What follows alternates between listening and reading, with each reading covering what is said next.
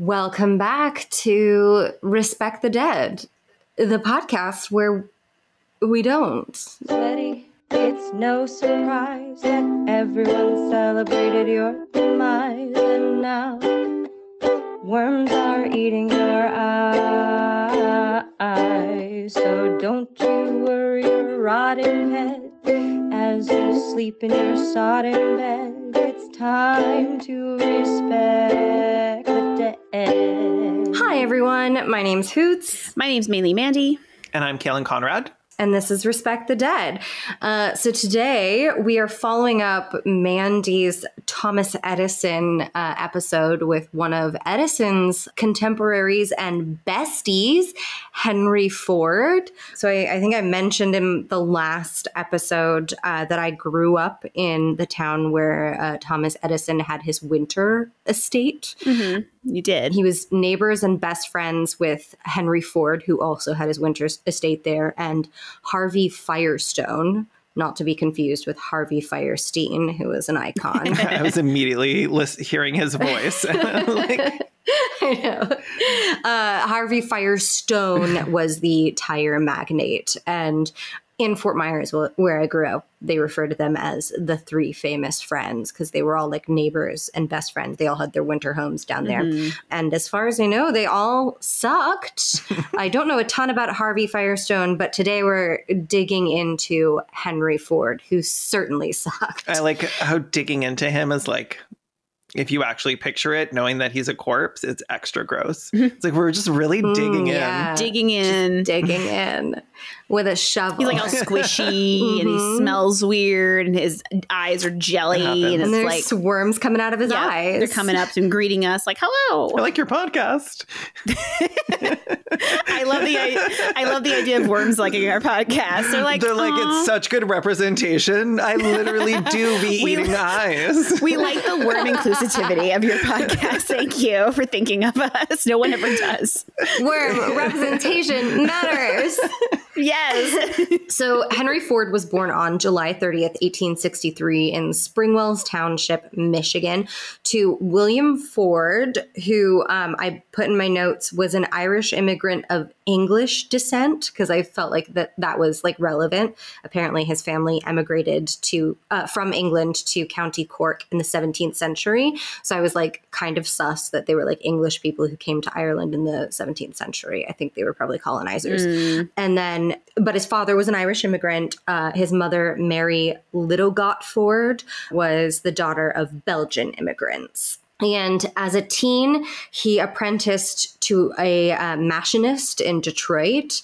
So he was like working on machinery. Mm-hmm. And in 1891, at the age of 28, he got a job as an engineer at the Edison Illumination Company of Detroit. Hey, I know that name. So he worked for Edison, where he was very quickly promoted to chief engineer, like within a couple of years.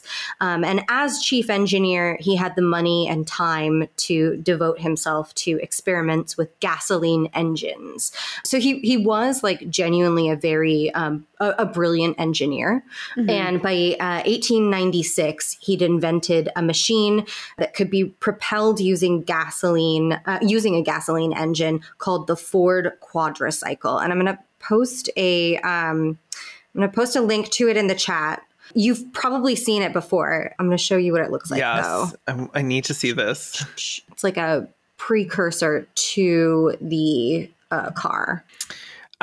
These images, anything we discuss will be on an Instagram post for this episode. Yes, it will. Oh, look at it. Oh my God, I love it. It's so cute. Isn't it? Do you recognize it? This is adorable. No, I don't know her, but I love her. I've seen it before. Yeah. I definitely have seen that image before or something similar. Yeah. Sometimes if you're seeing like old Nickelodeons or like movies that are set back in the 19th century, they'll show you like the Ford quadricycle. Mm-hmm. It was like a precursor to the car, which was like what Ford Ford was like working toward, is inventing the car. Right. And so Ford, like and he was an actual like inventor in the sense that he actually like worked on this stuff. He wasn't just building off of, he wasn't stealing from people like Edison was. Okay. He was like Edison in that he was like an entrepreneur and a capitalist. Yeah. And in his, in the bulk of his career, he was just like overseeing things. But Ford actually was an engineer. Okay. And he was quite brilliant. Okay. So it was around the same time that he created the quadricycle that Ford first met his boss and future bestie, Thomas Edison. He was like just basically introduced to him at a meeting in 1896.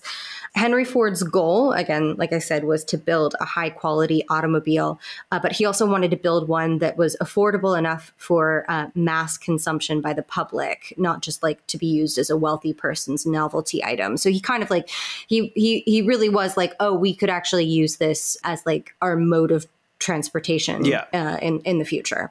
So he bounced around a bit, creating early automobiles, first for the Edison-backed and short-lived Detroit Automobile Company, and then at the Henry Ford Company, which confusingly was later renamed Cadillac Automobile Company, before founding the Ford Motor Company that we know and I guess love today. I don't know, like that we're familiar with today. I mean, I've never owned a Ford. Currently, I have an Italian car that to be fair, sucks. But like, I've never owned an American car. I'm quite partial to Toyotas, actually.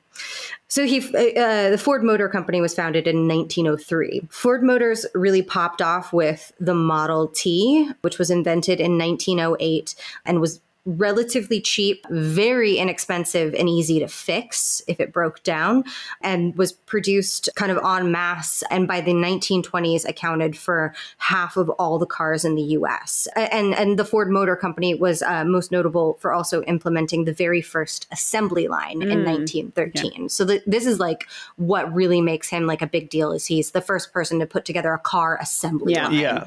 And that reduced car building time from about 12 and a half hours per car to 93 minutes. Oh, wow. Holy shit. That is a difference. Yeah. So significant. And I would assume all those extra profits and all that time back was passed directly down to the people making the cars? Nope. Absolutely not. Okay. Silly Caelan. That's not how capitalism works. We're going to get to that. But I mean, like 12 and a half hours to 93 minutes is like a significant reduction in time. By the early 20s, they were literally producing like 10,000 Model Ts a day, which isn't like anything compared to what we have now, but like compared to like what they have. I mean, you could only make 2 cars in a day before. Right. So the car assembly line allowed the company to mass produce Model Ts, which first dramatically reduced their price, so there was more demand for them, and then profits soared because so many more people were buying them. But it also made the job of assembling cars suddenly much more like monotonous and less fulfilling for factory workers. Like before, these were like craftsmen who were building these cars, and you need like less like complete skill sets even. Yeah. Like you just needed to know how to do one tiny piece. You stopped being an engineer and a craftsman and you started being just a factory worker. Yeah. So employee turnover at the Ford Motor Company just skyrocketed to as much as 370%. And as a result of this, Ford became a devotee of welfare capitalism, which he expressed. That's what we have a lot of in the U.S. today, where, major corporations create lots of benefits and bonuses, including things like healthcare and dental, in order to encourage employees to remain with them. Was he the innovator of that, or was that like a thing at the time? Do you know? That was a thing at the time. He wasn't the first person to adopt it in the way that he was with assembly lines, but he was an early devotee of it, and it was like a thing both in the US and in Europe. Okay. Gotcha. But his was expressed mostly through a massive wage hike to reduce turnover and increase employee loyalty. So in 1914, the Ford Motor Company announced an initiative to double factory worker pay to about $5 a day, which was around $139 to $146 in today's money, depending on your source. So like not bad for like a factory worker. Yeah. However, and I'm going to quote a write-up from history.com. While $5 a day was a generous factory wage at the time, it came with a substantial catch. Technically, workers' pay remained less than or near $250 a day, and the extra money was a bonus they had to earn. The year Ford introduced the bonus, he established a company sociological department that sent inspectors to the homes of his employees, at this point mostly male immigrants, to make sure they were living in a way Ford approved of. Workers were denied the full $5 a day if their wives worked outside the home, if their homes were unclean, if they displayed signs of drinking or gambling, if they took in boarders, or if they didn't contribute to a savings account. This desire to control his workers and his belief that he could, quote, improve them would become characteristic of Ford's management style. What the literal fuck? Number one, I would be paying him $5 an hour after he saw my home. I need you to understand that this whole time that Hoots was saying all of that, Caelan and I could not have looked more horrified and angry because we were just like, excuse you? You're going to tell me what? No, my home has nothing to do with you. Get out of here. I mean, no one in this chat window right now would be making $5 a day. No. I'd be like, you're coming over to my home? All of us filthy degenerates. No, thank you. I'll go work putting buttons on a shirt for 8 hours instead. Thanks. Like, okay, Daddy, you aren't going to give me enough allowance because my room is messy, and my wife had to get a job because you're only paying me $2.50 an hour, a day rather. It really reflects that kind of like weirdly, like almost paternalistic kind of I don't know, persona that some of these capitalists like hold on to. They're like, oh, I'm doing this for you, my employees, my team, my cast members. Like, it's just so creepy and weird to be like, I'm helping to improve your lives by coming to your house and telling your wife to stay in the kitchen and clean it more. Like, what the fuck? I love that you use the term paternalistic, because one of the other terms for welfare capitalism is industrial paternalism. Oh, yeah. Because it's exactly that. Yep. It's exactly, it's so gross. Fucking capitalist daddy, get out of here. He looks like Voldemort with a nose. Oh, he looks so scary. He's very frightening. He looks like a murderer. He looks like he literally looks like a snake person. I mean, Thomas Edison is no looker, but at least he looks friendlier than Henry Ford, who looks exactly as evil as he was. Thomas Edison looks like a person made by people. Person made by people. Henry Ford is like very far removed. If you enter old Voldemort into like one of those AI generators, you get Henry Ford. I'm gonna go to like Bali or whatever the fuck it's called and like type in like Ford, like possible anti-Semitism or something, and I would get a photo of him. So the history article continues. In 1913, he established an English school for workers because he thought the company would be safer and more efficient if everyone spoke the same language. But also because he believed immigrants should abandon their own languages and cultural practices, of course. According says Matt Anderson, curator of transportation at the Henry Ford Museum. According to Reverend Samuel Marquise, the Episcopalian minister Ford hired to run the company's sociological department, attendance was compulsory, and a worker who hesitated was, quote, laid off and given a chance for uninterrupted mediation and reconsideration. We seldom fail to change his mind. Yeah, because he had just gotten fucking fired temporarily until he agreed to go to fucking English school. Yeah. And then they'd be like, fuck, I need to make money. I guess I'm going to English school. Oh my fucking God. Right. Because like, what choice do you have? Especially the kind of wages they were offering. It's like you can really feed your family with that. Maybe make a little progress in your own life. Like, that's hard to walk away from. So of course you're like, fine, I'll go to this stupid English school and learn this dumb language. Conform or starve. Yeah. Jesus. Okay, to me, this was the darkest thing. So the English school's graduation ceremonies made graduates dress in stereotypical costumes of their cultures of origin and approach a stage on which there was a huge melting pot. Oh no. And graduates would walk behind the melting pot, change clothes, and emerge from behind the pot wearing a suit and tie to symbolize becoming American. This is like a high school Thanksgiving play. I'm like, this is the worst thing I've so ever dark. heard. Oh my this is God. so disgusting. It's It's so so dark. ugly. It's so dark. What an ugly fucking man. That's so gross to make a person do. Like, hi, not only do you have to learn this language, because if not, we will literally not pay you to do this job, but also you have to stand in front of a bunch of people in your native dress, walk behind a thing, and then be dressed as a, quote, proper American.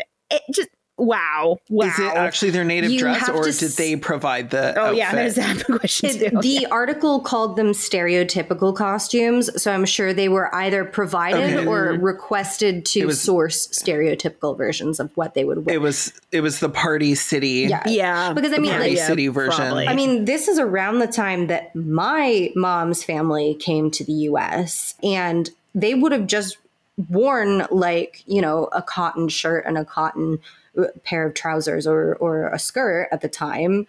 Mm-hmm. So this would be like making them dress in like a traditional like Finnish dress with like a fucking hat, making them look like a fucking elf or something. Right. And then having like them really change play it into to play it up. Yeah. Because a lot of these immigrants were like from like Germany or from like Slovakia or that kind of thing. So again, it'd be like people from Europe who came over wearing like cotton outfits, but then they'd be like, can you go find like whatever your people wear, and then we want you to weirder. We want you to symbolically then like become homogenized. They're like, oh, sorry, I actually forgot my special outfit. Can I still graduate? They're like, don't worry, we have like several windmill costumes in the back that you can put on. We've got these wooden shoes. Like the equivalent today would be like someone wearing like a really like a really over the top stereotypical costume from like a Halloween store, walking behind the thing and then coming out wearing like khakis and a button down shirt and be like, hello, you're now American, congratulations. Like if your exchange student from Germany, you were like, can you get some lederhosen maybe? And they're like, I've never even seen lederhosen in my life. Mm-hmm. And then you make them change into like a hoodie and jeans. To show that they've become Americanized. It's fucking disgusting. Oh my God. Look how normal and happy you are now. It's so dark. So fucked up. It's so dark. Because it's just like, can you please symbolically represent how you're losing everything about your identity to fit in with the crowd? Yeah. It's fucked up. It's so fucked up. So by the 1920s, a lot of Black Americans had moved to Michigan as part of the Great Migration, which was like the mass relocation of Black Americans from the rural South to other parts of the U.S. following the Reconstruction and early Jim Crow eras. There were like many mass waves of Black people getting the hell out of Dodge. Yeah. And believe it or not, Henry Ford paid Black factory workers the same as white factory workers for the same jobs. So he kind of got like a reputation of being like more progressive than he actually was, because Black workers were not eligible to rise to certain positions because Ford believed that they were genetically inferior. And so most of them continued working for lower wages in the foundry and the forge at the Dearborn, Michigan factory. Of course. So yeah, he got a reputation for being... And he still gets to control their lives. Like, he still gets... Totally. Like, also, it's notable that like they continued working at the foundry and the forge, which are like the lowest paid and most dangerous positions. Yeah. That, of course. Yes, like other white factory workers would start there too, making the same wages as the Black workers, but then they would be allowed to rise among the ranks. Whereas it's like, well, I don't think you're ready for it for the Black people. So he got like an unearned reputation of being like a woke king for paying more than like other factories in the area were paying Black people, which is like a significant thing to note too, because if they went to another factory, they would be paid less than their white counterparts. Yeah. So like Ford was the best they could get. And it was still shitty. It was the best they could get, and it still sucked. And it was still shitty, and they would stay there. And you can imagine that he probably had his own reasons for wanting to offer them, like he could offer them that kind of money, and then he would constantly have a workforce with low turnover. Yeah, you know, that'll stay in those shitty areas. And then the fact that he had all those the requirements about like if you want to get bonuses or whatever, you have to have like a clean house and all this other stuff. Like how many? I mean, I can't speak from like innate knowledge here or anything, but like how many Black households could afford to only have one, just the husband working? You know what I mean? Like how many women were also probably working too? Women of color have always worked. Yeah, exactly. Women of color have always had to go work. So like nannies and housekeepers. I can't imagine that the women were, and the women were out working too. Yeah. Very often, like, I mean, he had his prohibition of borders and things as well. And it's like, well, how many Black households had like cousins that would come live with them? Right. And would he count those as borders or as immediate family? Yeah. Like, because again, like, these were people relatives, who were leaving the South in mass waves to get away from the racism down there, to get to the less bad racism of the North and the West. The passive aggressive racism. I doubt many of them actually made that $5 a day. They probably made $2.50 a day. Yeah, whereas probably. you know, other factories, they would have made less than $1. But you can also say that that's just on them for not being moral enough to like get $5. That's, you can do it if you want to. That's what he would have said. You pull yourself up by your bootstraps. Get comfortable in your khakis and just be a normal person, obviously, and then you'll be fine. Really? Pull That's how that up works. by your boy boss straps. Your boy boss straps.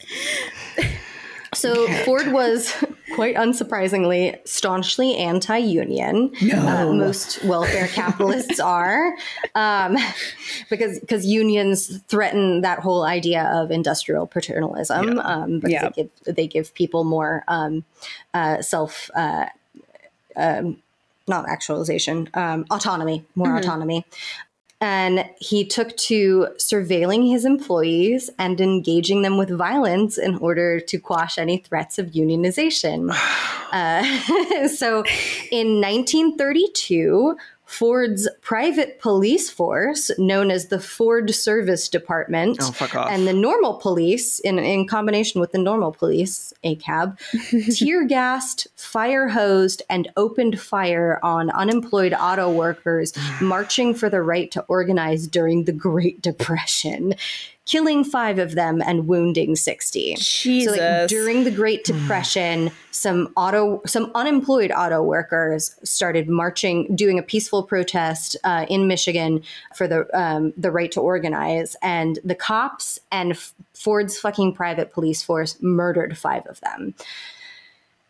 In 1930s. They're just random citizens. They're not employed by him. They're not his employees. They're starving during the Great Depression. I mean, not like it's okay to I'm not saying it's okay to murder your employees, but like, who the fuck are you? Like, it's just like such a like purely selfish thing. It's not like get back to work.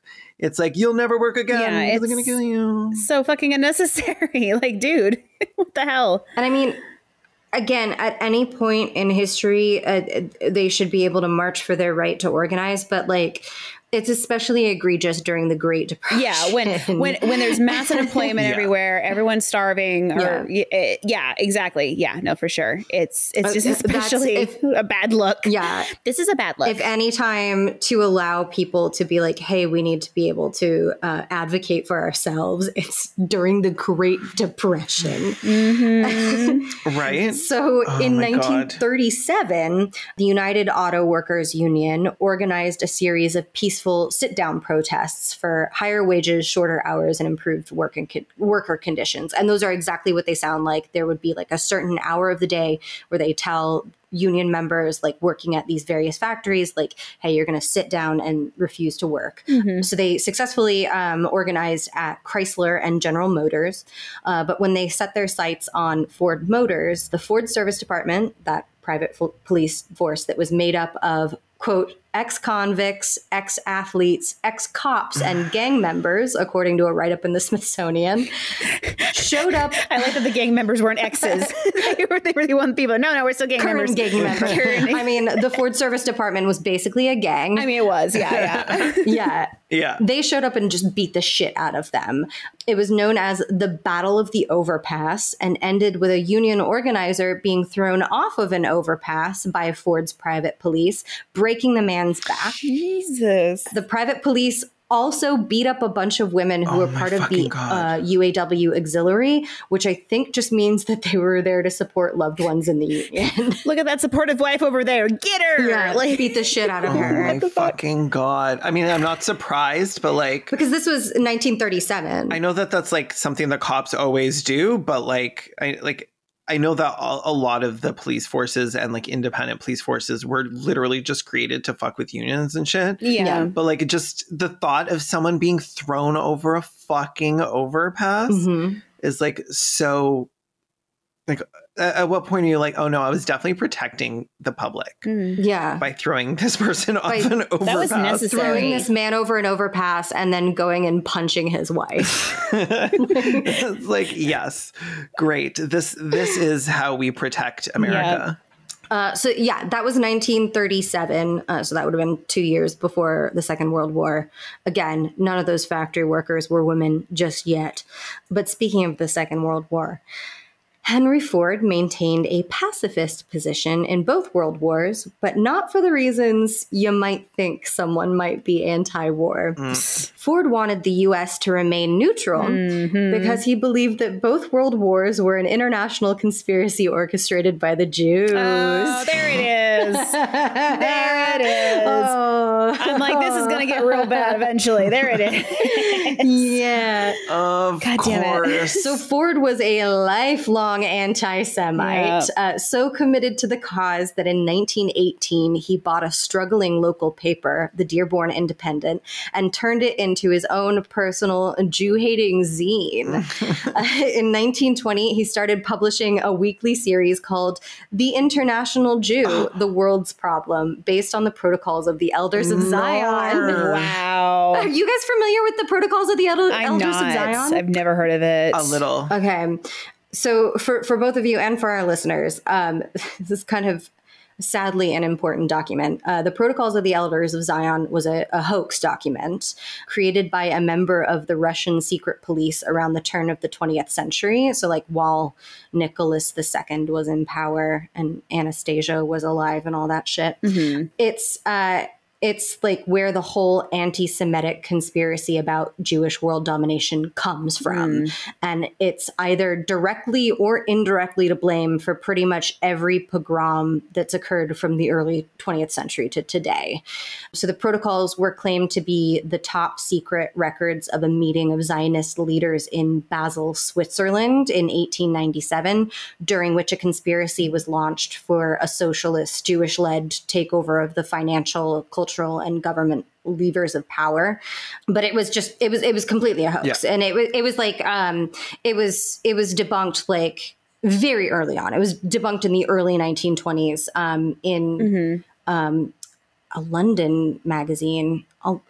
I'll look that up. Future Amanda, look that up. Future Hoots. Future Hoots.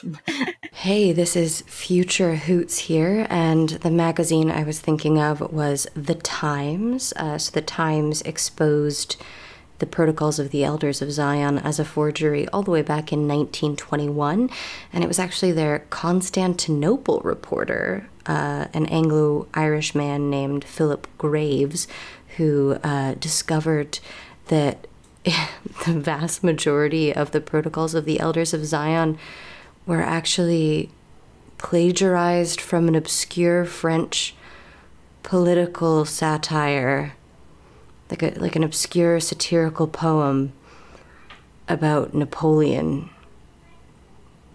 So that's weird, right? What the fuck?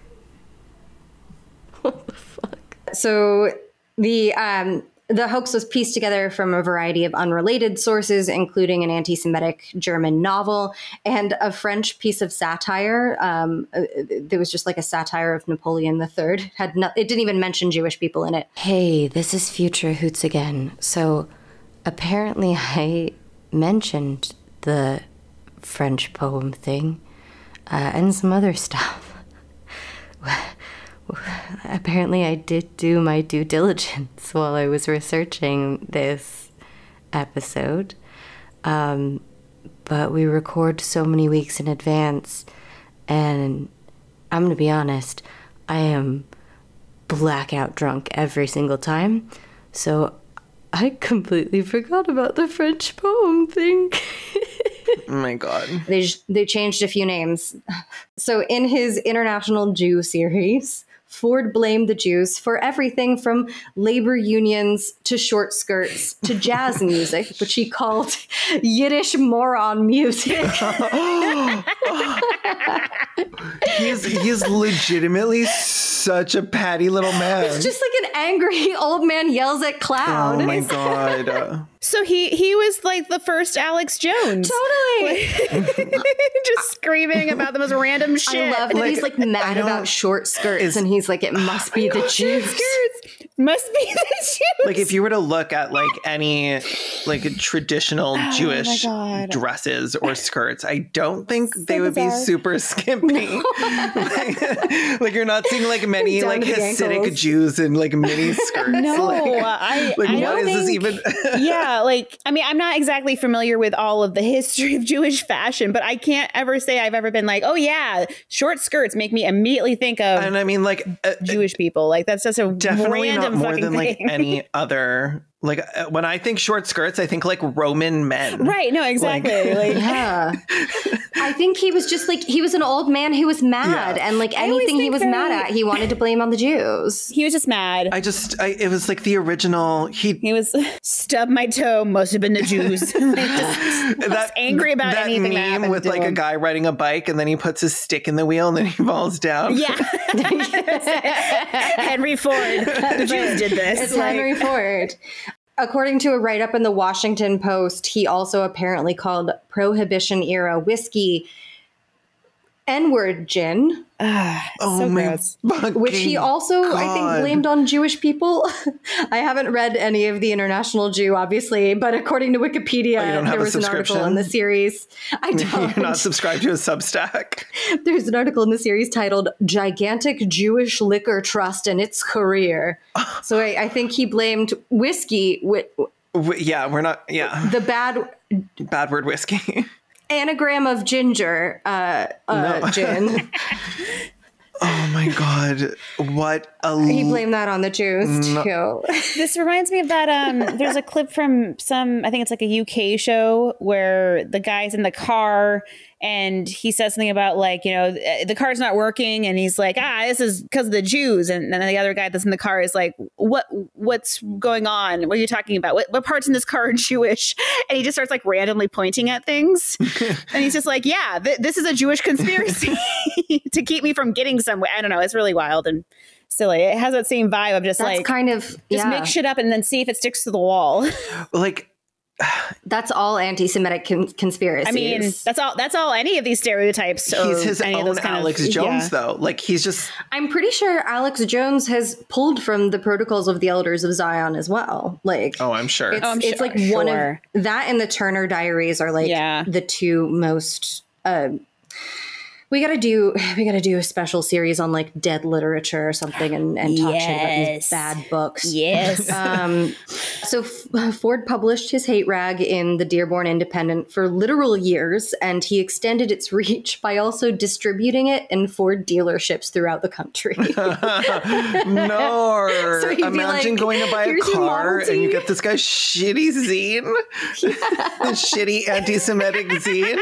That's like, if anything in the car breaks, it's the Jews' fault. Like, oh God, his shitty anti-Semitic zine. It's like buying a car in Portland, Oregon. Okay. So Henry Ford is the only American praised by Adolf Hitler by name in his 1925 manifesto Mein Kampf. Quote, "It is Jews who govern the stock exchange forces of the American Union. Every year makes them more and more the controlling masters of the producers in a nation of 120 millions. Only a single great man, Ford, to their fury, still maintains full independence." When you get a shout out from literal Hitler, maybe it's time to like take a step back off a cliff. Like there's like that's one of those moments where you hope they self-reflect and go, are we the baddies? Like maybe I've done something wrong with my life. If Adolf Hitler is endorsing me. Like has like a blurb on the front of your book. Like a showstopper, couldn't put it down. Loved every second, Adolf Hitler. I've got good news, Mandy. He did not. Okay. I'm not surprised. However, 2 years later in 1927, Ford was sued for libel by a Jewish business owner because of his shitty paper. Good. The suit ended in a mistrial, but Ford did issue a public apology and retracted some of his anti-Semitic comments, blaming his underlings of the paper to avoid responsibility. I half expected that sentence to end blaming the Jews themselves and moving on. Like, The Jews published this. It was that. It's not my fault. It was those self-hating Jews interns that I hired. Yeah, right. Blaming interns is really just a time-honored tradition. Yeah, right. They didn't send me the memo that it wasn't. So after that, he at least showed like a little bit of caution. He was all like, "I misspoke when I wrote about international Jews. I'm actually just mad about international bankers, you guys. It's totally a different thing." Did he change the name? To International Bankers. Of the magazine? No.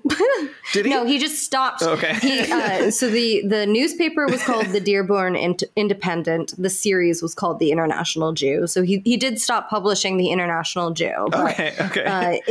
In further op-eds in his newspaper, he called them international bankers, which is totally different. And thank God that never like was dogs that all around the world are like whining and lifting their ears into the air.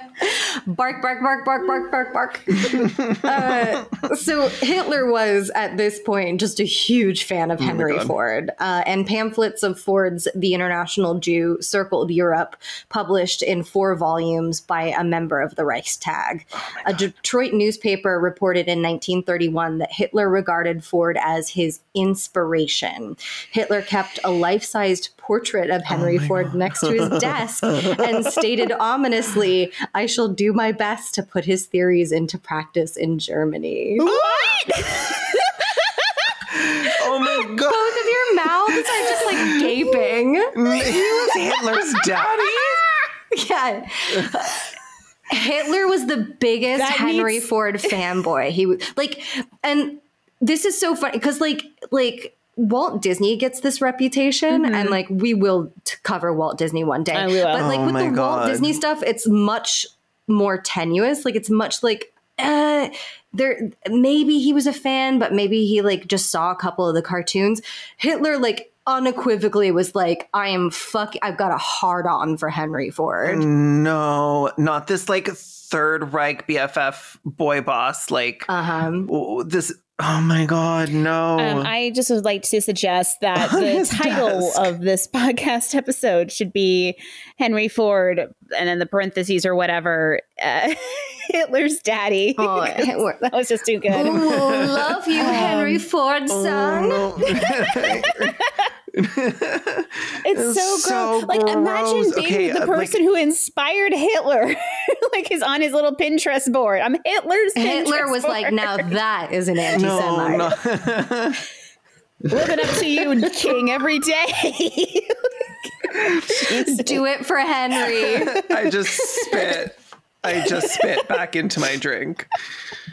Oh my God. Okay. So Henry, the first Volkswagen was actually based on the Ford Model T as well. you know how like Volkswagen was like a Third Reich enterprise. The very first Volkswagen was heavily based on Ford's Model T. And in 1938, just over a year before the outbreak of World War II, Henry Ford was presented with the Grand Cross of the Supreme Order of the German Eagle, the highest honor bestowed upon foreigners by Nazi Germany for his 75th birthday. And here is a photo of him receiving it. No. Oh my God. He looks so happy. He's like, I'm so proud of my daddy's son. My daddy's son is insane. What a piece of fucking shit. It's like, I'm going to put this somewhere special. Oh, God. He's like, why, yes, I am an anti-Semite. Thank you for this honor. So Ford Motors would Ford Motors would continue. They would continue to collaborate with the Nazis until 1942, a year after the United States entered the war, manufacturing jeeps, trucks, and tanks for the Axis war machine. And to this day, the Ford Motor Company insists that they had no control over their German subsidiaries. But okay, bro. Okay, the Nazis loved your guy. Okay, you would think that the American government would use the fact that they're collaborating with the Nazis as an excuse to like steal their company from them or something, at least, right? Like Nope. Like that's a pretty good reason to stop them and obtain their company and all of their assets. Like, well, I think the problem was, and feel free to correct me if I'm wrong about this, Hoots, but I think there were a lot of American like businessmen who had like invested interests in like certain top-ranking German industries and such. So basically, it would have screwed them over, I think, in the process somehow, I think, is how that would have worked. Like, if the U.S. government had taken over, they would have gotten screwed and lost money. So, of course, we can't do that. And they probably lobbied very hard against that. We didn't touch them. Ford was not the only U.S. company that was collaborating with the Nazis. And not even the only U.S. auto company, like GM did as well. There was a like well into like the 90s and 2000s, there were still like court cases trying to untangle how much the Swiss banks were involved in collaborating with the Nazis. There were basically every rich person in the Western world was collaborating with the Nazis. And world governments were just happy to look the other way. Nobody would remain in power if they pissed off the rich people. Yeah. Okay. So Hitler, of course, wasn't the only Nazi fanboy of Henry Ford. In a letter written in 1924, Heinrich Himmler described Ford as, quote, one of our most valuable, important, and witty fighters. Oh, he's witty. Not witty. He's so funny. No. His answers are funny and smart. His daddy, you're so funny. Daddy, you're so funny and smart. Car daddy, tell me some more anti-Semitic jokes, please. Ford is so witty. And at the Nuremberg trials in 1946, a youth leader, I wrote Withing. That's wrong. I think he was a youth leader of the National Socialist German Students' League named Baldur von Schirach, which is a very funny name. Baldur von Schirach. He described being radicalized by the writings of Henry Ford. Quote, the decisive anti-Semitic book, which I read at the time, and the book which influenced my comrades was Henry Ford's book, The International Jew, because in Europe, it was published as 4 volumes as a book. Yeah. In those days, this book made such a deep impression on my friends and myself because we saw in Henry Ford the representative of success. In the poverty-stricken and wretched Germany of the time, youth looked toward America, and apart from the great benefactor Herbert Hoover, it was Henry Ford who, to us, represented America. And I like that quote because I think it does speak to like the seriousness of like having a platform and using that platform. Yeah. Like he represented success to a bunch of downtrodden, very easily influenced children. And he was like, be an anti-Semite. Yeah. And they were like, sure, let's do this. It's the first and only book they've ever read. They have no Snopes to like check to see if it's all bullshit. He was not including his Fucking sources. Listen up, Elon Musk fans. So by the late 1920s, Henry Ford's son, Edsel Ford, had actually already assumed the nominal presidency of Ford Motors, going back a little bit. But in 1943, toward the end of the war, Edsel dies of cancer at the age of 49, and Henry Ford becomes president of the company again. But no one is really happy with it. And Henry Ford, who was like nearing 80 at the time and had had a series of strokes, was also mentally deteriorating quite a bit. So like around the time that like the World War is happening, and he's not proselytizing about anti-Semitism as much, but he's being awarded by the Nazis all of his shit. His little, like his old little fucking brain is like turning to mush in his skull. So in 1945, Ford's grandson, Henry Ford II, who was nicknamed Hank the Deuce. Okay, I'm in. Hank! Just imagine that's how he entered every room. Sorry. He ousts Ford. Deuce, hey! Hank the Deuce, baby!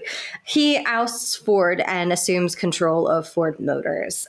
So Hank the Deuce also made sure to do some damage control as the president of the company by loudly supporting the American Jewish community and further developing the philanthropic charity his father and grandfather founded, the Ford Foundation. The Ford Foundation is pretty cool. Their stated goal is advancing human welfare, and it pursues those goals through a series of grants and endowments given to various media, legal and civil rights, and arts and cultural projects.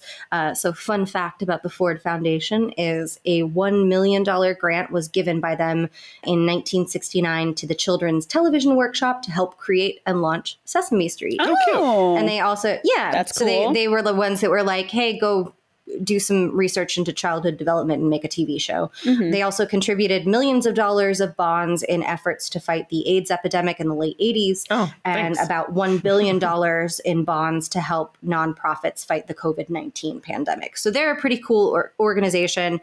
They were originally founded by Henry Ford I and Edsel Ford, but they weren't really, it wasn't like really developed into a big thing until Hank the Deuce kind of took over. Okay. Until Hank's our dude. We like Hank. We like Hank the Hank. Deuce. Hank the Deuce isn't too bad. Hank the Yeah, Deuce. I'm kind of in. Yeah. The real one. So after being ousted from his own company by his grandson, Henry Ford lived for another 4 years before a cerebral hemorrhage took him down that long, toothy slide to hell on April 7th, 1947 at the age of 83. Rest in piss, shitbag. Yes. Yes, long toothy slide to hell. We need to remember that for future episodes because that's great. I am so glad he's dead. Wow. I knew a little bit about Henry Ford in just the general sense of like, oh yeah, he was like a Nazi collaborator who was like a piece of shit. I didn't know that like Hitler was his stan. Like Hitler was like his simp. Yeah. Like what the fuck? Did not know that. Simping That really threw me. Simping so hard. Like he has him like he has like a little altar in his house where he's looking up and like, today I'm gonna make you proud. I have never had I've never had a life-size portrait of someone in my life. Wait, it was life-size? A life-size portrait of him sitting next to his desk. So he could wake up every day and make out with it. I was just about to say, I'm imagining those like Tiger Beat posters from forever, like the 90s with like the little hearts. And it's like, oh, I'm making out with Justin. And now I'm making out with Henry Ford. He's like, I'm going to have tea with Henry Ford and Walt Disney this afternoon. How are you doing, boys? That's how I imagine Do not he's interrupt, Steve. talking to his two fucking portraits. Locks the door. Yeah, Eva, don't come in here. Don't come in. What are you doing? Sock on the door.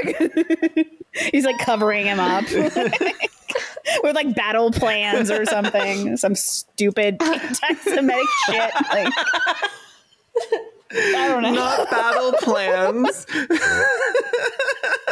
Like moves his like whiteboard with like a bunch of like maps with like little pins in them in front of it. Like nothing. No, I'm looking at nothing. Savannah Solution. What do you think I was doing? Oh no. It only took like what, 10, 12 episodes or something for us to be doing like full impressions. Hitler. It happens. Everyone mark it on your calendars. Ava Brown is like, please, babe, come have sex with me. I'm so horny. And he's like, oh, I love Henry Ford. I'm reading his zine. Oh my God. Not okay. The fact that he was like reading his zine and like subscribed to his OnlyFans is like he would have been his Patreon supporter for top sure. Tier. Top tier. Highest tier. Like doing this like the special private like chats late at You night. get the one-on-one Q&As, like that kind of for stuff. sure. Meet and greet. What's the merch. company where you can do a cameo? He would 100% get a cameo. Every day setting Henry Ford cameo. Yeah, of Henry Ford Request. just saying, I'm proud of you, son. Oh my God. This was a wild ride at Hoots. I feel like your last couple ones have just been really wild. It's amazing. Bangers. Good job. These people suck. They suck so hard. And that's that. Yeah. Yeah, I don't have anything to add to that. I'm still reeling. Just anybody having a life-size poster of like anyone like is like a real human person. As an like, adult not man. Like It's okay when you're 13. yeah, like as a life size is still weird. Like a full cutout. Full It's like cutout. even the feet. It's like like just a big poster is one thing, but like it's like no, I need the feet. I need the feet there, and I need to be able to flip it definitely around need the and feet. see the back. I need Hitler's it like, I double-sided. definitely need the feet. I'm going to need the feet. Needs the feet. I'm just imagining that he actually originally bought one and he was like, yes, excuse me, this is only 5'3". Henry Ford is actually 5'7". He had to like go He was get 5'10". or 5'10". I looked it up. Excuse me, 5'10". Caelan's got it. I wanted to know if he was taller than Hitler. Was he? Do they have his penis size? Hitler was. He was taller. How tall was Hitler? I think he was 5'5". Hold on. Oh, he was a little guy. I looked at him. I Henry was taller Ford. than him. Ha. Okay, the second that. thing is Hitler height. 5'6". 5'6". Oh yeah, he's a little 5'6". guy. Oh, He's no. a little guy. Oh no, hold on. Oh, I'm lying. He was 5'9". Oh. Or that's what was Okay. Well, never reported. He might have But I lied about feel like that. he might have lied. I mean, every guy that says he's 5'9". Oh, 5'8". Here we go. On Celeb Height. Celeb On height. Celeb Height Wiki. Do you know what his Hitler was income is? 5'8". Does it say? Okay, so 5'8". Net worth. 5'8" is the yeah. Okay, so 5'8" is the full. I love those websites that are like Hitler, height, net worth, who is he dating? Hitler husband. Hitler husband. Henry Ford. All right, well, that's enough. That's enough. Goodbye, everyone. Yeah, I think that's a good place to end it on. Bye. Bye, Hoots. Thanks. Bye. Bye. Thank you so much for listening to this episode of Respect the Dead. You can follow Respect the Dead on Instagram and Twitter at _Respect the Dead. If you want to follow us individually, you can find our socials in the show notes. And you should check out our YouTube channels. We don't shit on dead people there as often, but still, we're making tons of cool stuff. If you enjoyed Respect the Dead and would like to support us, there's a couple of ways to do that. You can give us a review on Apple Podcasts or wherever you found us. Give us at least 5 stars and then share us with a good friend who likes venting about dead people. You can also give us some money over on our Patreon. Patreon supporters get some cool bonus content like bloopers from the cutting room floor and even coming up with a fake sponsor ad that we'll read in an episode. It has to be a fake business though, not your MLM, honey. Thanks so much for listening. Join us every Monday for our next Worm Feast. I'm Caelan Conrad. I'm mainly Mandy. And I'm Hoots. Bye. Bye. Bye.